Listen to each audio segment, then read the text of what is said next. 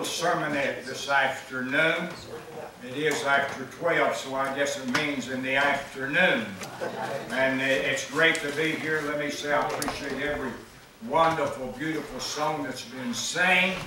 Good to see Sister Peter back in the house of God. Appreciate her, the Lord coming to her and strengthening, lifting her up. I'll tell you folks, regardless of what we're going through in life, it's important to be in the house of God. Yes. Amen and amen. We're just glad to have each one, just everybody. We appreciate your presence in the house of the Lord. We're going just for a few moments today to the book of Zechariah, chapter 10. Zechariah, chapter 10. One verse in your ear, verse 1.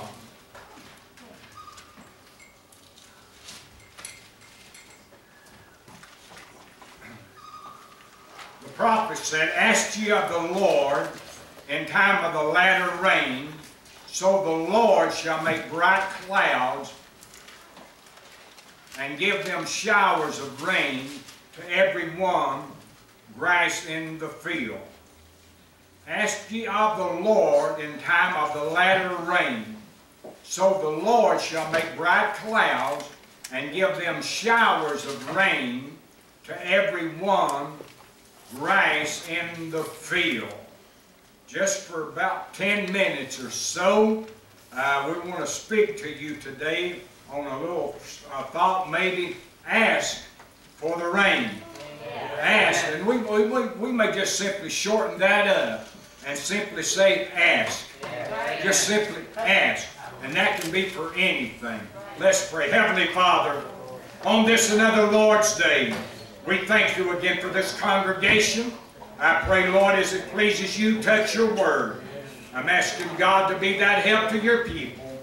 We give you praise and glory in the wonderful name of Jesus. Amen and amen. You can be seated. Ask for the rain. You know, I think Zechariah got some insight, I guess we could say, some close to 500 years before the coming of the Lord, when the question or the comment was made, ask for the rain. He said, ask for the rain in time of the latter rain. To me, rain is rain. But we've got to remember there was a former, and now there's going to be a latter rain.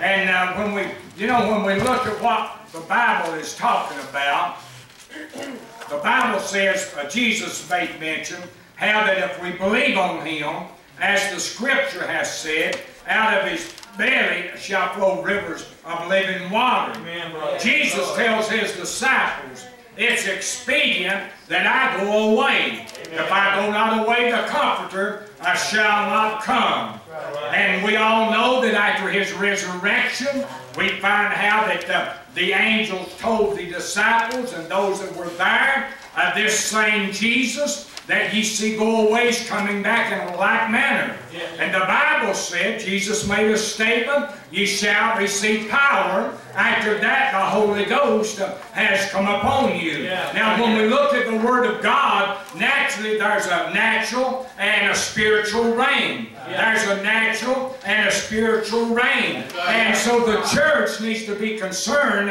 about the spiritual rain. Right. Hallelujah. Yeah. And so the Bible teaches in so many places about simply asking of the Lord. What do we need from God today? What do we desire of the Lord today? What's our heartbeat in regard to the Lord and His goodness? What do we desire of God? Hallelujah. When we arise early in the morning, what's our day look like as we go forth?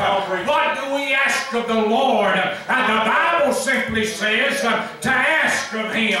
The Bible says it's His good pleasure to give unto His children good gifts and good things. So simply the church needs to ask in some ways for a closer walk with God, for a deeper experience in the Lord. God less of me and more of you. The Bible says, he that would humble himself shall be exalted. He that exalts himself shall be made abased. So the prophet is simply saying, ask of the Lord in time of the rain and the latter rain. Can I tell you, I firmly believe there will be one more outpouring of the latter rain. And I'm a firm believer within my heart. And the best I can see the Word of God, not everybody is going to get in the rain. Not everybody's going to step out. Not everybody's going to step up. Not everybody's going to step in. But somebody's going to. And the rain will fall upon somebody. And the Bible said, ask and you shall receive. Knock and it'll be open. Seek and ye shall find. Ask for the rain. The latter rain. Thank God.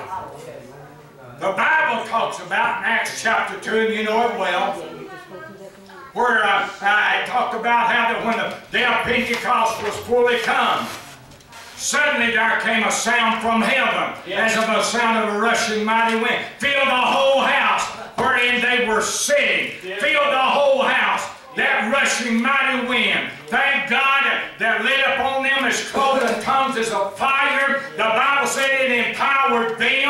It empowered them to go out preaching the gospel, saving souls, healing the sick. Thank God. What's the problem with the church world today? We talk a good talk. I said we talk. Everybody seems like they're speaking in tongues. Everything that glitters ain't gold. The Holy Ghost will give us power to tread upon serpents, to tread upon that devil. He'll give us power to put your foot spiritually on the devil's head and say, not today, Satan. Not now, Satan. There might have been a day gone by that you got the best of me, but not today. The Bible says to simply ask and you shall receive. I like that. Those being the words of the Lord. Ask and you shall receive. Our problem in the body of Christ, we ask and give up. Because we think, well, if we pray one prayer for about 2 minutes, heaven ought to open up, the Lord ought to step out on heaven's balcony, millions of angels ought to come at our disposal, God ought to thunder, ought to roar like thunder, because we pray sometime. The Bible even teaches, the Lord said, in your patience, possessing your soul. If you want the goodness of the Lord, if you want a move of God in your heart, wait on the Lord, because He has something good in store for you. Our problem is we just don't have time for God. We just don't have time for God. Before we get in trouble, we sure want Him having time for us. Well, Lord, you know, I talked to you 6 months ago. Need your help. Well, Lord, I went 3 times last year to church. I need you. You know how we are. Ask of the rain. Rain is rain. Rain is rain. How many knows rain will get you wet? Well, there was a former rain.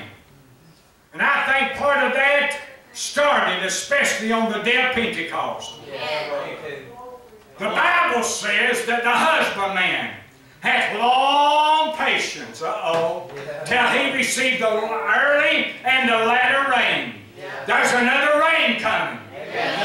My prayer is, God, don't pass up faith way with the rain.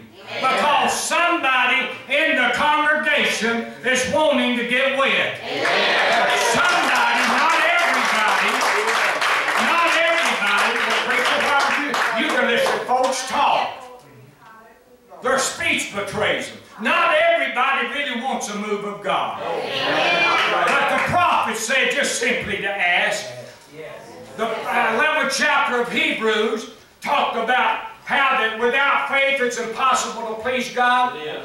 He that cometh to God must believe that He is, and He is a rewarder of them that deal until they seek Him. So we've got to believe God for the latter rain. We've got to believe God for salvation to our families.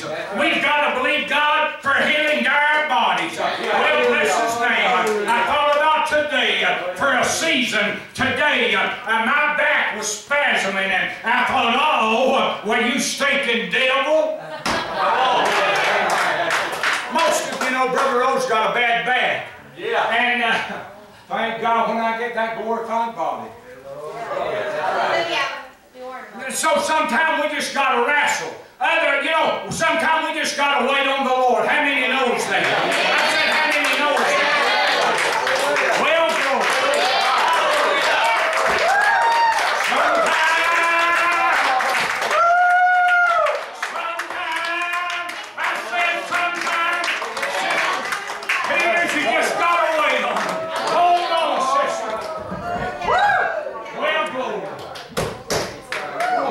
one more time. That stinking devil.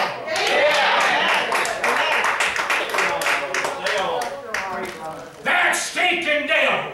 Now you might not have no trouble with him, but I got some problems. And I know that greater is He that be in me than he that's in the world. Well, bless the name of the Lord. Glory. Glory. Glory.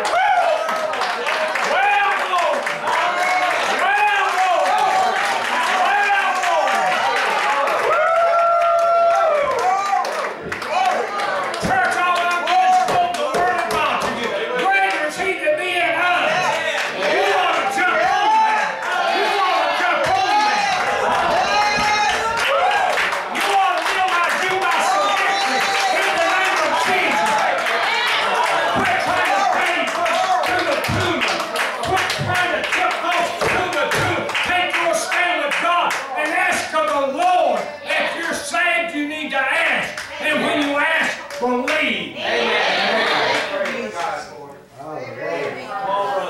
If you get offended or mad, just talk it over with the Lord. Because I want to talk to you. There's a deacon sitting here, and a few of the trustees, talk to them.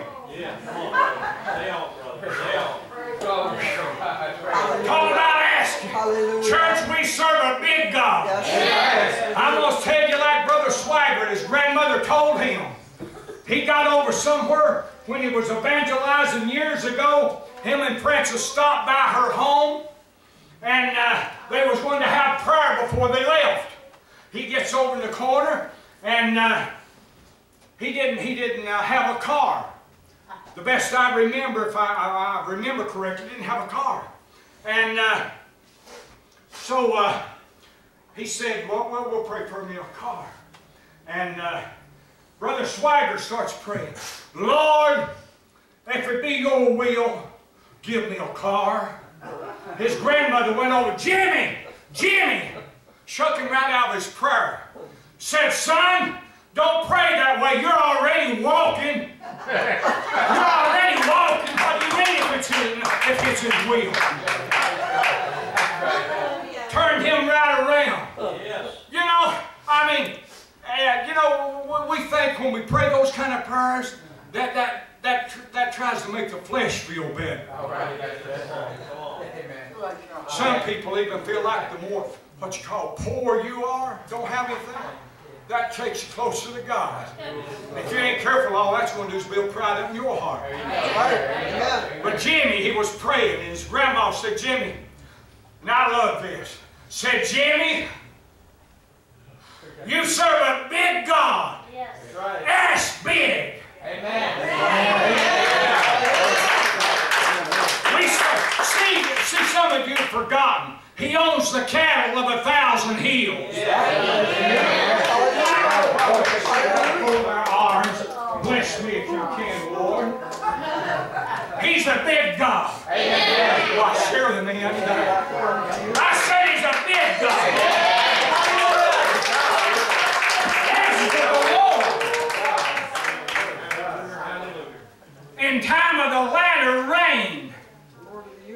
Hallelujah. Hallelujah. So the Lord shall make bright clouds. I mean, He's a blessing God. Yes. He's a blessing God. Yes. Amen. Every good, every perfect gift coming down from God, That's right. the Father of lights, where there's no variableness, neither shadow of turning. See, God's so much light, He don't even have a shadow. Amen. All He is light. Every good. Every good. I said every good. You woke up this morning, that's a good thing. I said you woke up this morning, that's a good thing. Amen. You came to God's house, giving it this. Folks, that's a good thing. Hey, David said, I was glad when they said unto me, let us go into the house of the Lord. How privileged we are. Just ask. Just ask of the Lord. This latter rain, like I said, not everybody is going to receive, but somebody will. That's right. Amen. I'll close with this little comment or statement. When, was it Gideon? Had that 32,000 men going to fight and do battle. God said, you got too many. Some that were afraid, He sent them back home. Come right down to 300 men. God said, you take these. I'm saying, Lord, give me some people that's not afraid of the devil. Amen. As long as you stay afraid of that devil, you'll never obtain your victory. I'm talking about every time he just raises his head and you run. You'll never walk in your victory. Amen. It's all right to be afraid, but don't run. It's all right when something comes up real sudden to be afraid, but don't let that devil cause fear to come. The Bible said perfect love casteth out fear. Casteth out fear. He that feareth is not made perfect in love. You're right. Amen. Don't run from the devil. You know, we often talk about being king's kids. King's kid, king of kings. You and I are born again. If we're heirs of God and joint heirs with Christ Jesus, that would seem to be the case. Well, you know, every once in a while, just every once in a while, you need to look at old Slewfoot and say, all right, devil, I know what you've got planned for me, and I know what you said.